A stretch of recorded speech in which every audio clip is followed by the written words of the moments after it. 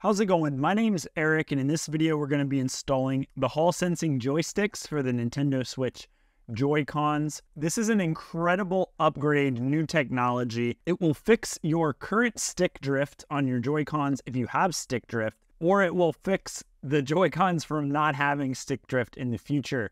It has to do with the way that they're designed using magnets where there's no moving touching parts, which is different than the design of the original joystick, which I think has a graphite sheets in here that rub and it creates dust, which eventually creates that stick drift. I will put an index in the video of the left Joy-Con, the right Joy-Con. We're going to do this as minimally invasive as possible.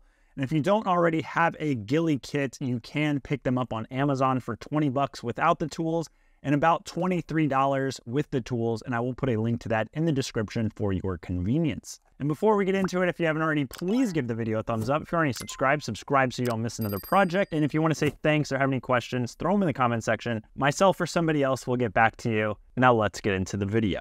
We're going to do the right Joy-Con first. So let's grab our Guilikit and grab one of these guys. It also came with this. It looks like a replacement dust shield. If you damage your dust shield while removing your joystick, you can replace it with the one that they include. Turn your Joy-Con over. You're going to take a Y0 screwdriver. It is a tri-wing Y shape. Hopefully you can see that right there. If you accidentally use a Phillips head screwdriver, you will probably strip your screws and be in a whole lot of hurt. Now there are 4 screws you're going to have to take out, put a moderate amount of pressure on it, and lefty-loosey.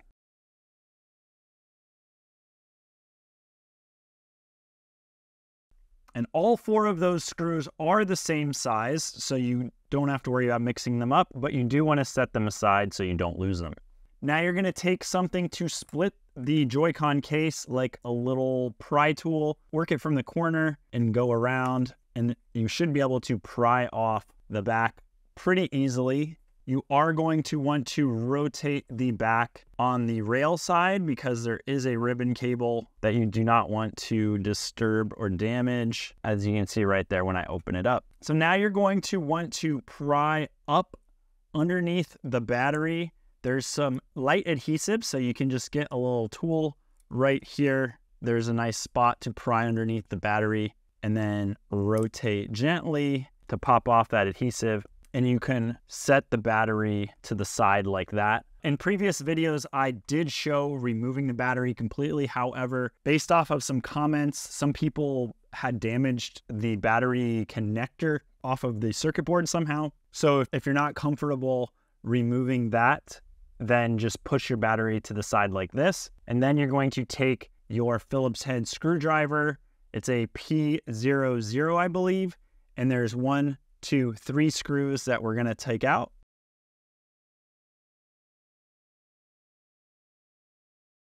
And these 3 screws are a gold color. They're shorter than the black screws we took out earlier, but they are longer than a silver colored screw that is also in the Joy-Con assembly. Now you're going to pull this antenna off, pull it to the side out of the way, grab this battery tray. The ZR ribbon cable is attached to the circuit board, so you need to rotate it on that point of access of that ribbon cable, and then you can flip it up and out of the way like that. With everything out of the way, you can now see the actual Joy-Con that we are replacing. We need to unlock the ribbon cable connector that connects the Joy-Con to the circuit board. There's a little black lock right here, and get your tool underneath it and pull it towards you gently, and it unlocks that ribbon cable. As you can see, it is now in the unlocked position. Now you're going to grab that same Phillips head screwdriver that we used earlier, and we're going to take out these 2 screws that are holding the Joy-Con on. You might have to support the controller while you're taking those out because it kind of pushes on the Joy-Con, so I'm lifting it up a little bit while I was taking those out, and that allows this to push out. And these 2 screws that we took out are the same as those other 3 that we took out earlier, gold color Phillips head screws. Now we're just going to gently pull our Joy-Con out and then pull on that connector and it should release like that. The old and the new are pretty similar looking. The original one has a green ribbon cable. The new Guilikit one has a yellow ribbon cable, and there are some slight differences such as indentations, designing of how the metal was pressed. I think this might be like the Guilikit logo or something on the back there. Now with everything opened up, I still don't know what this little adhesive thing does. The diameter of it's not the same, so we're just going to put that back. In my opinion, it's easier to get the ribbon cable in before you put the joystick because you can manipulate it a little bit more. So I'm going to set it into the connector. There's really only one way that it can go. And then gently, there's a little lip on it. I'm pushing it into the connector. And it doesn't go in that far. It's a very, very small amount that you push it in. We're talking about 2 millimeters or so. And once it's in, you can push that black locking mechanism away from you. That will lock that ribbon cable in there. Now I'm going to lift the Joy-Con up off of the ground a little bit and then gently place it through that little, there's a little, that little dust shield. And then we're going to take 2 of those screws and our Phillips head screwdriver, and we're going to screw that down into place. I'm lifting the Joy-Con up a little bit while I'm screwing these in because the Joy-Con itself rests on the joystick. So I'm holding it up while I was screwing those 2 down. Now that the joystick is in, we're going to start reassembly, and our R button popped off while we were doing all of that. So you want to make sure that you get the spring of the R button. There's a little cross plus sign where the spring goes onto. So you're going to press that onto there like that. And then the spring rests in this little channel. You have to press it down and get this part of the button underneath the casing, and then this part of the button underneath the casing there. And it holds itself in until you get the next layer of the Joy-Con on. We're going to take the second layer and we're going to rotate it back towards us and turning it on that axis of that ribbon cable. Now we're going to take our battery, get that out of the way, rotate that. And when I took it off, I rotate it. So you want the negative side to be what's facing down. There's a little negative on the battery. So you want that to be facing down in the corner there. And then drop that right back onto the adhesive. The positive is facing up. The voltage cables are coming out of it right here. Now we're going to take this little antenna sensor and place that back. There's a little channel right here, right smack dab in the middle of the battery that holds it. You just slide it in, holds it, and 2 little tabs at the bottom. And then this wire is supposed to route through this little channel, a 90-degree angle, so it doesn't get into the way. Now we're going to take those 3 golden screws and put those back in righty-tighty with our Phillips head screwdriver. And then we're going to take this part of the shell, rotate it back over, press it down. You might hear a click or 2. There shouldn't be any big gaps. It should be pretty flush. And then we're going to take our 4 tri-wing screws, set them back in place, and tighten them back down as well. You are going to have to recalibrate the joystick, and I actually am unable to press the down, so I have to use my touch. Go to the settings gear, scroll down to controllers and sensors, scroll down to calibrate control sticks, and then tilt the stick you want to calibrate. You know how to do this, but you'll have to calibrate your joystick. You might not have full function of it until you calibrate it, so make sure you do that. Now we're going to be working on the left control stick, and same thing, 4 screws in the back with our tri-wing screwdriver. We're going to take all 4 of those screws out. And those 4 screws are all the same. You can just set them aside. Don't worry about mixing them up. Now we're going to take a little pry tool, get in between the the two cases. It's easier to do it on one of the corners or the edges. And you're just going to work that tool around, creating this split. You might hear some popping. And once you remove it enough, you're going to want to rotate the backside away on the rail side, so you don't damage the ribbon cables, as you'll see right here. You want to make sure that you rotate it like that. Then we're going to take our pry tool. There is a slot in the side of the battery where you can get a pry tool pretty easily underneath. We're going to just get it under there, pry up a little bit of that adhesive, pull that battery off gently, and pull it out of the way. Previously, I was removing the battery connector from the board, but it's just another step that you have to reconnect, and you shouldn't have any issues doing it like this. There is more things hanging off the board, and there's a small risk of shorting something out, but if you're careful, you should be fine. A lot of people were complaining that the connector would break off of the board, so we're not going to do that anymore. Now we're going to take off 3 screws. There are golden screws and silver screws. So you're going to take off these 2 golden screws and this 1 more golden screw you can see down here. And those are just lefty-loosey. It's a Phillips head screwdriver. I think it's a P00.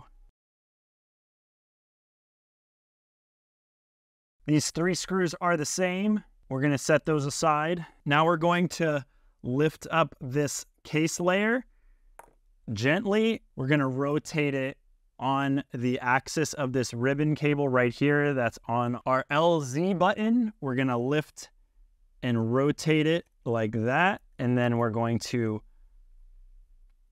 get it even farther out of the way by twisting it that way and setting it aside. Now we're going to disconnect the joystick ribbon cable, and in order to do that, you have to take a little tool and flip up on this black lock. It is now unlocked, and this ribbon cable should be able to pull out.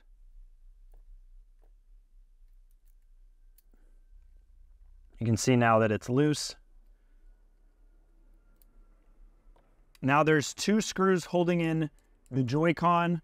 You can either take your screwdriver and work it around that ribbon cable like that to get that screw out, or you can unlock and remove that ribbon cable from the connector, whichever is easier for you. This one has a gray connector on it, so you're going to have to flick that gray connector up, and this connector just pushes into that a little bit and comes up like that. It is possible to get around it. You do risk damaging the cable if you're too rough, but if you don't mind taking them out, you can just do it this way.